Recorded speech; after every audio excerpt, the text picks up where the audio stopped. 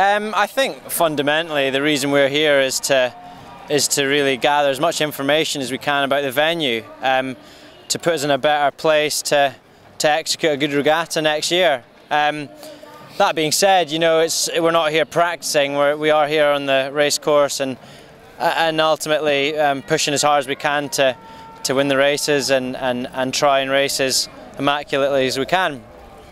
So it's an interesting place. Do you know what? I really like it actually.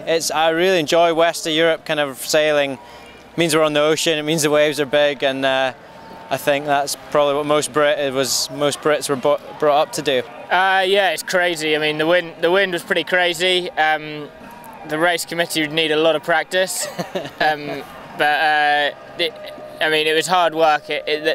Just from the fact that the wind was shifting so much, and actually, I think it was kind of the first time Luke and I had sailed in that crazy a wind. So it was sort of interesting just to see how we did and if there are any teething problems. But it all felt quite good. We were going quite well actually. I think that any World Championships, you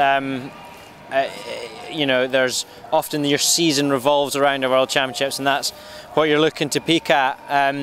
The Worlds here next year is actually not long before our 2015 Worlds, which are in March, so it'll be quite a quick succession of World Championships. But yeah, of course, you know, the ISAF Worlds is sort of seen as the next big regatta for Olympic sailors, other than the Olympics obviously. So you know, I think me and Joe are yet to tick off the world champion box in this class, and I think it's something we'd really love to have under our belts going into the Olympics, is to say that we're world champions. So we'll see. It's definitely a tricky venue, and it's definitely going to be a venue where if you can get used to the sea state more than anything, you'll be a strong boat.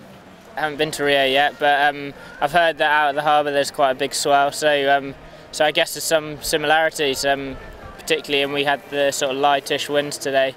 It's really hard conditions. It's just good practice for everything. There's just a lot to do on the race course if you're going to do well in the races.